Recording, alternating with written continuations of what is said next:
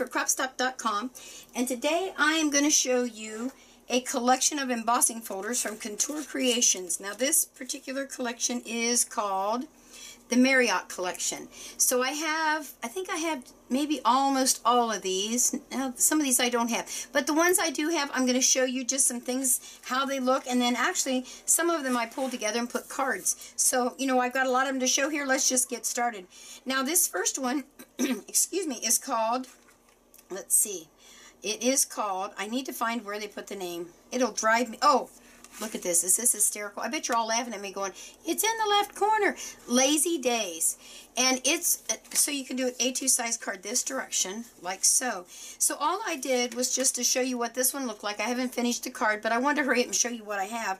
This is just on your cheap white core paper, and I just sanded it, so it's not a coordination paper. But I have a Bible scripture that I'm going to put here about the sea, the open sea, and all of that, and so I thought I would do that. And then I have a little punch that I think I'm going to try and find. I used to have, that's a little black seagull, but I think well, it's not black, a white seagull, and I used it actually for some other bird scenes, and I'm going to see if I can do something there. But I wanted to just show you how cool that is. So those of you out there that like seaside stuff and you love the lighthouses, now you got an embossing folder that matches that. This one I am going to love. At first I'm like, duh, what am I going to do with this? I'm not a water person, so the water ones give me a little struggle. But I have a girlfriend who is going to do her wedding vows over again next year. And they're going to go down on the beach and get married. So I thought, you know what, this is going to, it's an untraditional thing for them. It's like the fourth time around they keep renewing their wedding vows. You'd think once would have done it, but nonetheless. So I'm going to actually use this for a wedding card, and I will put something on the inside for her, and I thought that'd be perfect. And this is kind of the same thing. It's white core paper, but this was the kind of blue color that she's going to be using because she wanted it to look like the ocean. So there you are. So I'm going to use that for a wedding card. Kind of not traditional looking. Now here's one I thought turned out real cute. This one's called Abbey Road. And I did this on coordination. This is the White Wars coordination paper, and I used it. And I just sanded it to get the little brown. I backed it with a brown cardstock. And browns and pinks were real popular, I don't know, a year or so ago. That's a little crooked. That'll drive me crazy. You know how I am about crooked stuff. I'll fix it off camera. And so I thought browns and pinks were popular, so all I did was punch some butterflies, stamped it, and did a little backing there, and called it a card. Super simple. Choose happiness with butterflies. And again, that one was called Abbey Road. I had a lot of fun with this one. Check that out. This one's called Wire Barbs. Up here in Ohio, we call it barbed wire, so they call theirs wire barbs. But anyway, there you are. So what I did is I embossed it, and I took a dark brown ink pad, and I did the paper to ink pad to paper technique to get that look. These are some stamps, and I knew the name of them a minute ago, and now I can't think of it. Anyway, I got all these little dog stamps because they look like my dog Odie. So I did that, and I just put some jute behind there, and there's a new sheriff in town. I thought this would be great for little boys, you know, when a little baby boy's born, so I'm going to put that in the file. And I went ahead and stamped on my envelope. This is a big thing in the card classes that I do. Everybody stamps their envelopes, and I love that idea. I never do. Oh, I also stamped it on the inside. So that's just a real cute way to use the wire barbs. So actually this ends up being, I think, my favorite one, because I've never seen one like that before. Alrighty, so the next one I did was kind of different. Around here we do Santa keys, and the kids all have their own key because we don't have a fireplace. So the thing was, how is Santa Claus going to get down the chimney if you don't have a fireplace? Excuse my weird fingernails looking. I've been working on mixed media. I broke all my fingernails, and I've got ink under my fingers. They really are clean hands, and I even pinched myself. Anyway, back to the story. So this is Babette. And it's all these little keys and a timepiece down here. So I thought, I'm going to make it kind of a Christmas thing, and we've got a new family that's come into our extended family, and they need a Santa key. This isn't going to be it, but I thought this would be a cute way to send it to them, and I'll put their Santa key inside. So there you are. And I just inked it a little bit just to pop that a little bit more on the craft paper. So that's going to be kind of an unusual, but another way to use a folder. It's for Christmas. It doesn't always have to be Christmas trees and Santas, but we do have to have a Santa key so we can get in the house. Alright, now here comes some other fun ones. I pulled out my Cricut. This one is called, I don't know how you say that, Fubu. F-U-B-U, Fubu. That's what I'm calling it, Fubu. You all can write in and call in or do something and tell me how you really say it. Anyway, it was a really cool green background. or I looked at it and saw a green background. So I pulled out this really unusual green coordination paper, pulled out my Cricut, and I did this flower. I laughed because when I looked at it, I thought, that's not a flower, it's a bird.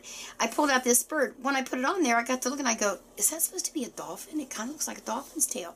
But it's not. It is a bird. I went and looked again because it was made with a cartridge called 3 Birds in a Nest or something like that. And I had this stamp, and I think this is a lawn fawn, maybe, and did Friends Forever. So I loved the colors. It made me think of fun in the sun. Just a great day. So there's that one. Now I have several other collections that I'll be showing you over the next couple weeks, so I've been busy making cards. Alright, this one, I love this as well, Velvet Tea Lights. I have some that look like this that they've done before that was real similar. So what I decided to do was ink my folder, then emboss, and that's how I got this background. So that's this background on my paper. Then I have some stamps and die cuts that all match. And happy belated birthday. I don't have any birthday cards that are for belated. So I thought, well, there you go. And I kind of like the colors. They went together pretty well. Kind of a, I don't know, goldy, I don't know, what would you call that color? Goldy, and then the blues and greens and purples. And so there you are. So I thought that turned out real cute. So that's that one. Alright, let's see. This one I really did have a lot of fun because I was able to use a stamp that Haley Jo had sent me. This one's called Only One, and it's a really cool, I don't know if you can really, it might be easier to see it back here maybe. Let's look. It's this one right here. So it's got like a border. So you could do it this way or you could do top and bottom. I chose to do it this way.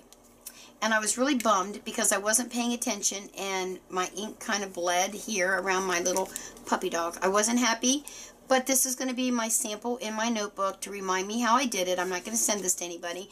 And I knew you all wouldn't care if it had a little bit of tan brown there. Anyway, so I stamped this using the Heartfelt Creations Lullaby Darlings pre-cut set. And there you are. So you get a girl with her little kitten and a boy with his puppy. And then a happy birthday. So this would be a great little card. And what a neat way to back it. And then I colored this using actually some of my Memento markers, some Copics, and then I pulled in my Spectrum Noir and did those because I did. And this one, I'm just still bummed. But, you know, again, I'm telling myself it's just a sample. So there you are. So isn't that too cool? But the embossing on the edge on white just popped it. It just popped it. So now that one again was called Only One. So there you are. Alright, and the last one, my kids cracked up, grandkids cracked up when they saw it. This one was called Peacock Fans because, you know, looks like the peacock feather. So I had my Cricut out and I made a peacock. And they all laughed and they go, Bubby, it doesn't look like a peacock. We don't know what it's supposed to be, but it doesn't look like a peacock. And I said, well, I'm proud as a peacock. Ta-da! It worked. And I don't care if they liked it or not. I thought it was funny, so you know what I might do is when my granddaughter that laughed at me, when she does something either in band or in school and does it really well, I'm sending her this card for honoring us because she thought it looked funny. So, that's all that I have in the Marriott collection. There are a few others that I actually don't have, but this will give you a good idea. Actually, I have almost all of them, so I think we're in good shape because some of them are in the 5x7s. So, there's your Peacock Fans. Run through these real quick. This is using Heartfelt Creations and Only One. And this one turned out to be my, oh, that's coming off there, my favorite because I love Odie. So anyway, this is all of them that you can look at. Abbey Road. There you go. This is the, oh, it must have got stuck back here. This is going to be a wedding card. So my point being to all of you is that you can use your embossing folders and just plain old emboss and leave it alone, or you can really go crazy and do a lot of really fun things and just change it up a bit. Add some punches, add some die cuts, pull out your Cricut or your silhouette, and just go to town. There you are. So that's that. So make sure to stop over to cropstop.com and tell them Peggy sent you.